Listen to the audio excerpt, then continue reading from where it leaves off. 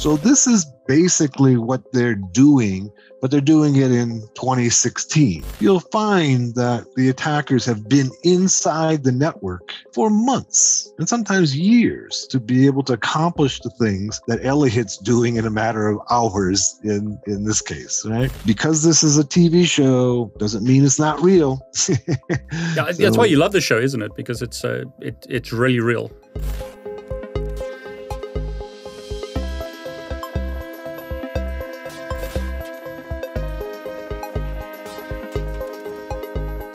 Hey everyone, David Bommel back with Occupy the Web. If you haven't seen our previous videos, he's the author of this book, Linux Basic for Hackers. And he's also got this book, Getting Started Becoming a Master Hacker. Occupy the Web, welcome. Thank you, David. It's always good to be with you. Really looking forward to this. We've had a lot of great feedback about our Mr. Robot videos. People are really enjoying them. So I'm hoping that we're going to talk about another hack today. Yeah, what I want to talk about today is a hack that is going on at the end of season 2, beginning of season 3, and kind of give you some context for this. F Society and Elliot have basically encrypted all of the data of the world's largest conglomerate, Evil Corp. And so the world economy has collapsed because of it.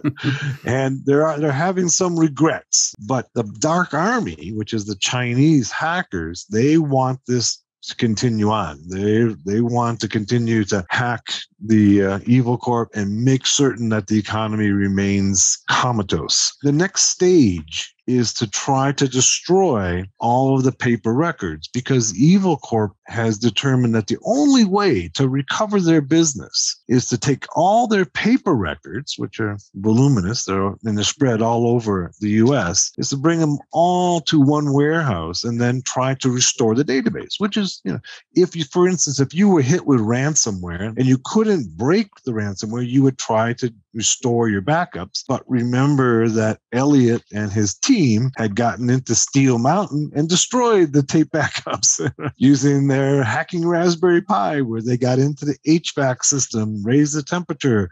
It's tedious and time consuming, but it's their only option. The folks at the Dark Army and F Society have a plan to try to destroy the paper records. And this involves a little-known vulnerability in the uninterruptible power supplies, or the UPSs. And just for those people who aren't familiar with it, I'm going to go and throw one up on the screen for you, okay? So here's an APC.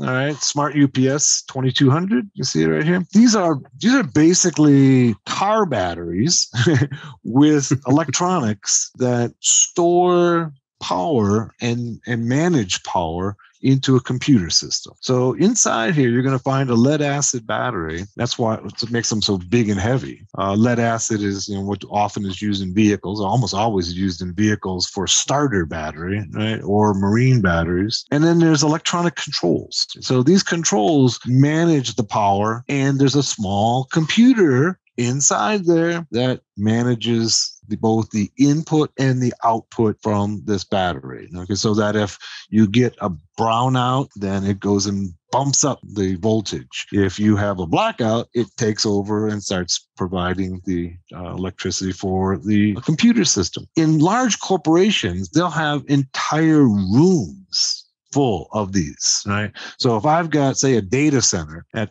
can't go down, I will have entire rooms full of these, and that are meant to provide some backup power in the case that there's a blackout or a brownout. So this is what F Society is attacking Evil Corp has in place in a warehouse in New York City. And that's where they're bringing all of the paper records. Here's kind of one of the GUIs from one of the backups. This is APC, okay, American Power Conversion. This is APC, by the way, is owned by Schneider Electric, the big SCADA company based in France. They bought American Power Conversion. American Power Conversion is an American company that is probably the largest provider of these UPSs around the world. Yeah, they're all over the place. There are millions of them all over the world. We get various. I got some other screenshots of some of their GUIs where you can manage it's kind of like log files, okay, for the particular UPS, right? This is power event summary. So these are, the things that are taking place. These are logged events. And you can see here, there's a frequent over voltage, okay, frequent under voltage. And this is what the little computer inside of these devices manages. Right? It's managing under voltage, over voltage.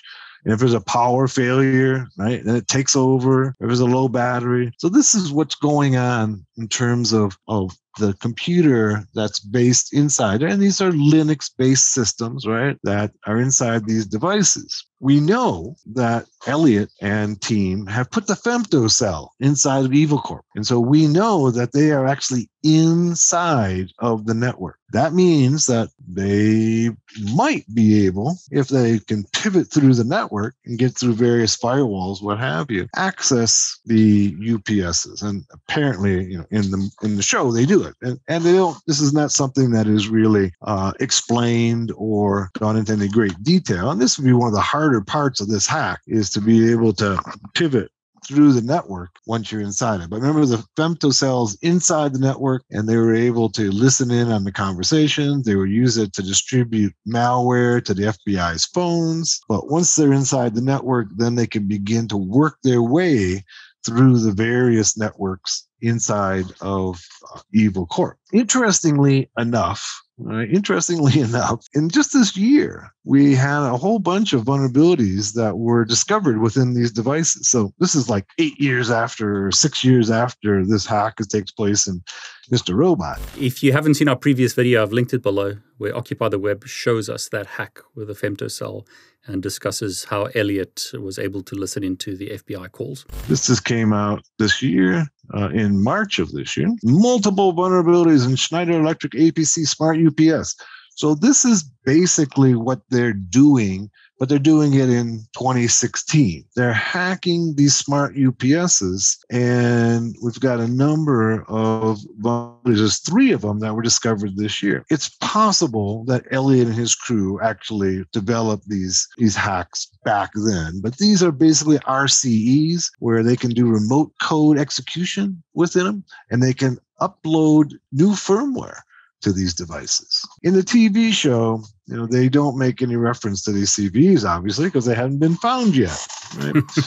So in the show, they make reference that they're going to upload the firmware, right? And this is possible as they pivot through the network and get to these UPCs. In 2014, when the Russians hacked the electrical grid of Ukraine in December of 2014, they also hacked the battery backup system.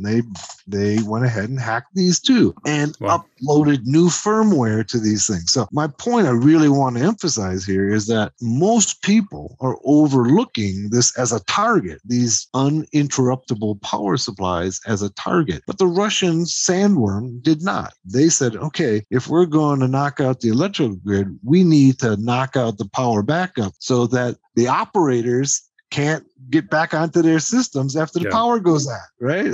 So they went in and did essentially the same thing, is that the Russians did this in 2014, and then in 2015, or whenever they shot the show, 15 or 16, this is one of the things that was done in the show. And then in 2022, we've got a whole slew of new vulnerabilities that are found where outside attackers can go ahead and upload firmware, unauthenticated firmware, to the UPC. So these are multiple paths to be able to do the same thing. I mean, Elliott's coming from inside the network. The new vulnerabilities are from outside the network. Remember that many of these more advanced UPCs actually connect to the call home. So when they need updates and upgrades, they got to call home. So that's the path, that's the vector that is used in the most recent 2022 remote code execution, is that by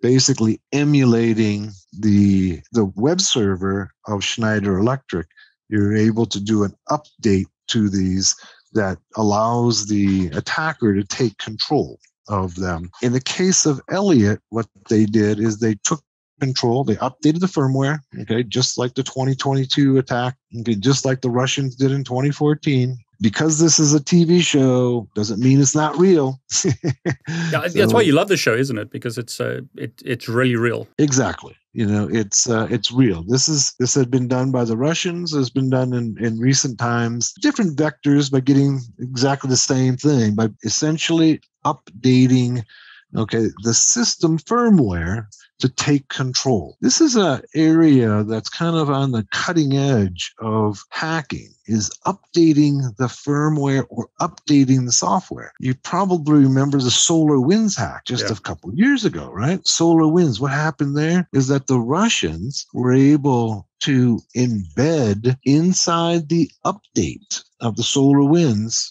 Okay, SolarWinds is a network management tool, right? That lots of people use. So they embedded malware inside of the update. So when everybody updated, they got the malware. And we've seen this being used increasingly in multiple hacks in recent years, is to be able to emulate the update. Another good example of this is in Stuxnet. Stuxnet in 2010, when that software was put onto those systems, it had to be updated. All right, so it was running Windows systems, and so the NSA was able to essentially emulate Microsoft, okay, for the update. And they sent the update. Okay, so every time your system, no matter what it is and what application, right? We all have all these applications running on our systems, and we all have Windows or Linux or Mac OS on our system. They all have got to be updated periodically, right? How do we know that the update is actually coming from the developer and not somebody else, right? Well, the way it doesn't include trash like the SolarWinds example, yeah. Exactly.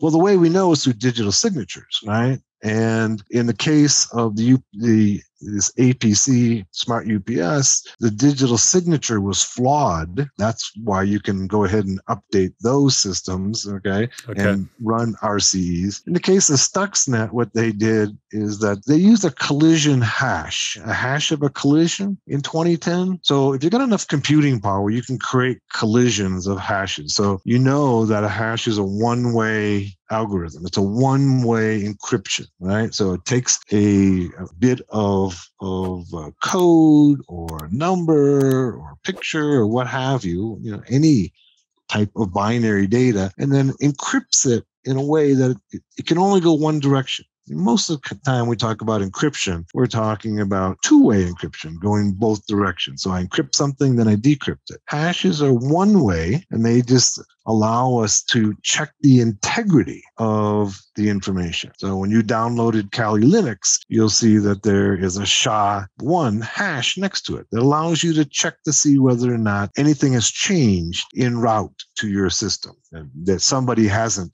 gone ahead and put some malware in place. So what the NSA, with a lot of computing power, was able to do is to create what's called a hash collision of the digital signature, which is, not, the rest of us can't do that. They can because they've got so much computing power that they can do that. I think that's kind of breaking the rules. I mean, because we all rely upon the system for digital signatures, and they broke the rules and said, your digital signature has no value. And I think that's one of the areas where, if you're going to question what the NSA is doing, that's one of the things that we have to question, is that they have done something that makes us all question whether or not digital signatures are legitimate or not. In any case, that's part of the system, and that's how we know that when we get our updates and upgrades that they're coming from the company, the developer who we purchased it from. But in some cases, in the case of this Smart UPS, the digital signature is broken because of its improper implementation of TLS. It's really worrying about the NSA. If they did that in 2010, what are they doing today? Yeah, I mean, all the paranoid amongst us. Well, we know that the NSA basically is gathering data on all the pipes. They have access to all the pipes, and so they're collecting all the data. And they'll say, well, we're collecting all the data, but it's all metadata, and so don't worry. But we all know, Yeah. that if you have the metadata from many sources, okay, you can correlate to get exactly who's doing what, where, and when. And that's what they want. They've got these huge data farms where they put all that data together. And because the IT industry, for instance, YouTube and Facebook, WhatsApp, what have you, are all based in the US, they have direct access to all of the channels of data coming through all of those major applications. If it's DK in Russia, they don't have access to that. I mean, they don't have access as well as they do to all of the US apps. So here I am sitting in the US, right? And I'm telling you that the NSA has access to all of those applications that are based in the US. That's why China has TikTok. That's why Russia has VK, right? Because they don't want to give up that data to the NSA. So there's kind of gone a little diversion there of NSA. But you're right. I mean, the NSA is always collecting data. And, we can put a little plug in or against TikTok, and that TikTok is all of your data on TikTok is going to the Chinese government. Just keep that in mind when you're watching your next TikTok video, that the Chinese are collecting all your data, right? You use TikTok all the time, right? I don't use TikTok at all. Right. I mean, I don't use TikTok just for that reason. I don't want to give my data to the Chinese. Now, you might think, well, the Chinese, are they really a threat? Well, maybe not now, but they have effectively gathered data on much of the West. I mean, this is what they've been doing over the last couple of decades, is they have been gathering data. You see these hacks take place, and we know they're coming from China. And generally, the hacks just simply gather data. The Chinese are just building a huge database of everybody in the West. Right? What can you use that for? Well, there's lots of things you can imagine it might be used for in the future. And I personally don't want to give my data to the Chinese. Now, it's hard living in the United States, and for most of us in the West, not to have the NSA spying on our data. So, I guess you have to choose what spy agency you're willing to give your data to, right? But in any case, let's get back to our Mr. Robot, right? We'll stop talking about the NSA and the Chinese and TikTok. Well, as I was saying, inside of these cases here, right down here, there's a car battery in here. Right? It's a lead acid battery. And if you ever picked one of these things up, you can vouch how heavy they are. Yeah. Lead acid batteries are cheap. We all know that in our other devices, we have lithium batteries of various types, and they're more efficient and more expensive. But to keep the cost of these things low, they use car batteries. This is a lead acid battery, right? The old style in the automobiles. If you've ever opened the hood of your car and looked at your car battery, you might have noticed that the terminals on your car battery sometimes are like a whitish or bluish color. They have a little corrosion on them. And that corrosion is caused by when the battery overcharges, that it'll expel hydrogen gas. That hydrogen gas then is what causes the corrosions on those terminals. Of course, if you're into it, you can clean those terminals off and get better connection. But as we know, hydrogen gas is very flammable. And so Elliot knows this too. So the plan here, and it's Elliot and the Dark Army, the Chinese hackers, what they're going to do is to overcharge these batteries. And when they overcharge, because they've now got control of the firmware inside of the UPS, and they're going to overcharge the batteries. And when the batteries overcharge, they start expelling hydrogen gas.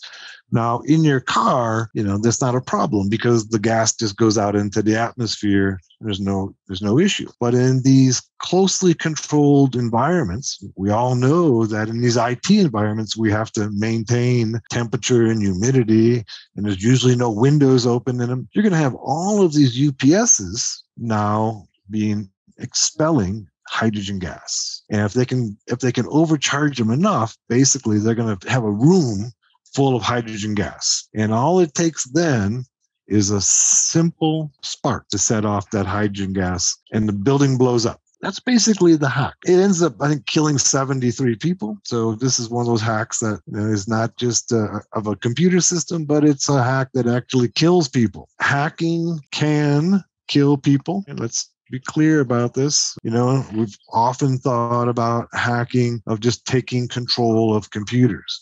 But when we start talking about hacking infrastructure, we start talking about power plants, electrical grid, UPSs. We're talking about human danger. We're talking about things that can actually kill a human being. And this is kind of the realm of cyber war. And these are the types of hacks that are going on now between the West and Russia. I mean, those of you who are paying attention to the Russia-Ukraine war probably note that there's been a lot of what the Russians refer to as mysterious explosions taking place in Russia. Mysterious explosions and fires. And people scratch their head and say, what caused that? How did that happen? This would be one of those routes. Okay, so remember that when we're inside of an infrastructure facility, whether it be a refinery or a chemical processing plant, there's always the potential for fire and explosions. In any case, so that's kind of the way that Elliot did it. So hacking has kind of moved, at least in Elliot's world and in the real world as well, has moved from taking control and stealing data to actually causing physical damage. And in the case of cyber war, these devices can be used to cause physical damage and harm human beings. In Mr. Robot, 73 people died in Russia. In the Russian-Ukraine war, we're seeing buildings being blown up by similar types of attacks. I mean, I think you've answered the question, but I always want to ask it. So Mr. Robot in this case, how real is it? Is it reality, or is it just like science fiction type stuff again? Well, there's a couple of problems that I have with this hack.